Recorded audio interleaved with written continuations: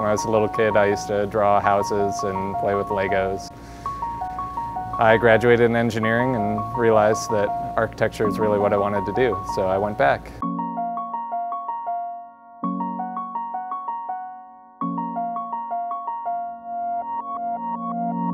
We work with ASU a lot, and one of the programs we do is bringing interns in every summer, which is a really great thing for us. They have a really great program here where we have a mentor. Getting the new, fresh interns in just brings a whole level of excitement and freshness to the firm. They bring new ideas and fresh new technologies that I never even heard of, back in the day when I was in school. There's much more of an emphasis on how the building will be in the space and its relationship to the climate. I really like that interaction of how the building works. When I graduate, I want to practice architecture.